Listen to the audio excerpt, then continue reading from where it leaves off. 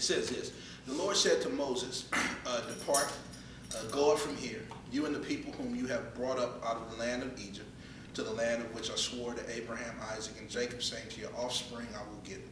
And I will send an angel before you, and I will drive out the Canaanites, the Amorites, the Hittites, the Perizzites, the Hivites, and the Jebusites. Go up to a land flowing with milk and honey. But I will not go up among you, lest I consume you on the way, for you are a stiff-necked people. This is the holiness of God. He's like, I'm gonna give you what I promised, but I can't get too close to y'all because y'all still tripping. Y'all, because I just brought you through the Red Sea. Like, y'all been crying for me to come get you for 400 years.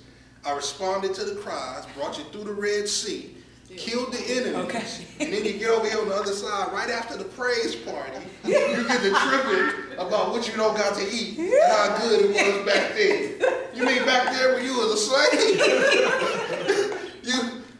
And then I done rained down bread and quail, like, what? I done poured water out of a rock. Y'all, like, I can't fool with y'all. Y'all going up there, you can have it, but I can't get too close to y'all because y'all tripping. Y'all tripping. Y'all is tripping. So he says, look, verse 4 says, when the people heard this disastrous word, think about that though. They didn't even really want the stuff.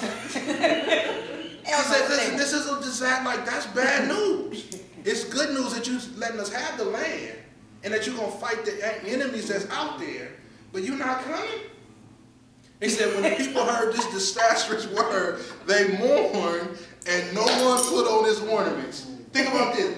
Nobody got dressed up. Take my bracelets off. I don't want to, it's a bad day, and I want it to look like it's a bad day.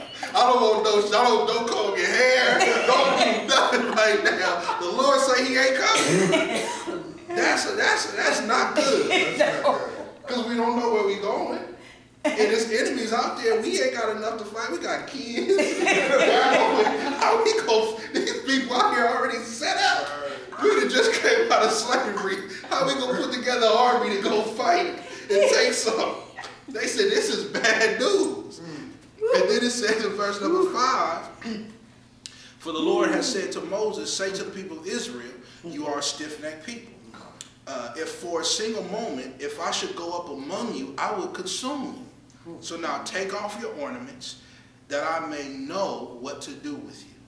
Humble yourself. Therefore the people of Israel stripped themselves of their ornaments from Mount Oreb onward. Now Moses used to take the tent and pitch it outside of the camp. So this was the worship place, far off from the camp.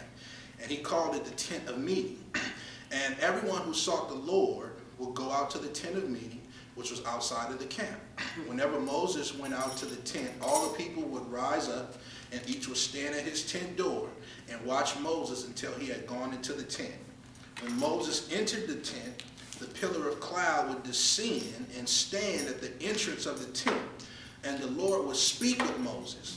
And when all of the people saw the pillar of cloud standing at the entrance of the tent, all the people would rise up and worship, each at his tent door. So the cloud of pillar meant the presence of the Lord came down. He's meeting with Moses, and they talking. And then it says, thus says the Lord, or thus the Lord used to speak to Moses face to face, as a man speaks to his friend. When Moses turned again into the camp, his assistant, Joshua the son of Nun, a young man, would not depart from the tent. Moses said to the Lord, see, you say to me, bring up this people, but you have not let me know whom you will send with me. Yet you have said, I know you by name, and you have also found favor in my sight. Now therefore, if I have found favor in your sight, please show me now your ways, that I may know you in order to find favor in your sight. Consider too that this nation is your people.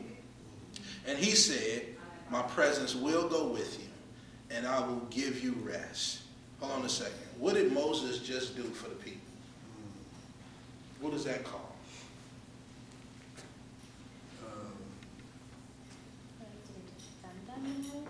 Defended. He interceded.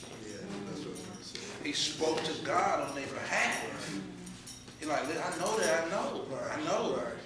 I know, cause you put me in charge of these people, and they've been fighting with me off what you done told me, so I know.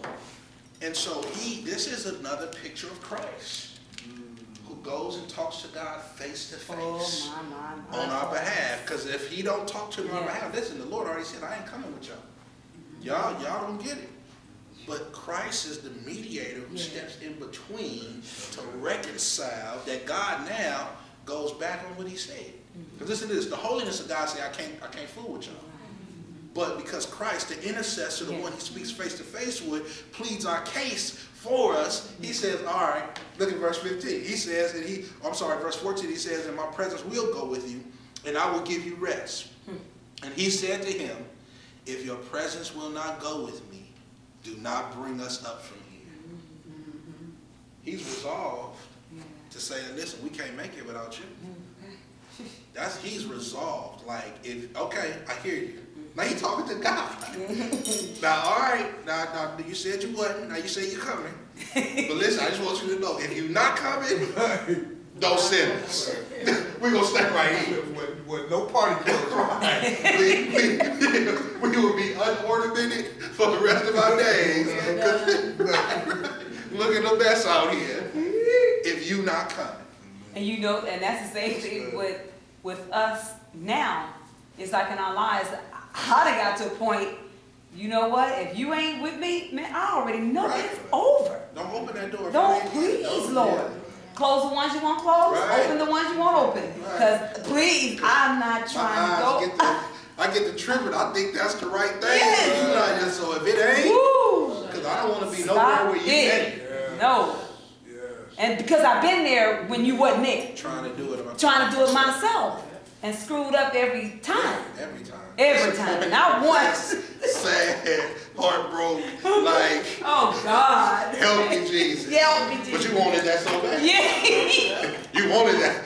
So I'll let you get it. Now you see what it was like. Yeah. Next time you'll listen. And you come begging back. To hear you. So crying. here's another place to be resolved. To be in the place of, listen, if the Lord ain't in it, I don't want it. I don't want to be involved in it. Like, it ain't going to do, it's a waste of time. Because it's not going to work. It ain't going to prosper. But if the Lord is in it, it don't matter how to shambles it looks. That's right. He'll rise up out of the dust and then when he's in it, because it's a part of our purpose, it's all good for the direction of where we're going. And that's the beautiful thing. It's like, okay, because if you're not in this, that means it's not a part of my direction, and we not getting ready to do this thing. And I'm gonna be having some problems when I get in this. So we don't need it. Because you got something planned for me to do. For you. Not for me no more, for you. And that I recognize it ain't about me, like you said earlier. Because I tell people all the time, when I had my life, I screwed it up. When I had it in my hands, I messed it up. And I told God, okay, I don't want it in my hands no more, because I know when it's over there, it's good. But when it's in mine, I tell people I do not live for myself no more. I try and ask him to please lead me and guide me on what you want me to do, because it's done. I'm resolved. I'm resolved in it ain't. I don't do a good thing. I don't do a good. I don't do a good thing about leading it. Right. So Let me get in the back seat. Yeah. Right. I don't mind.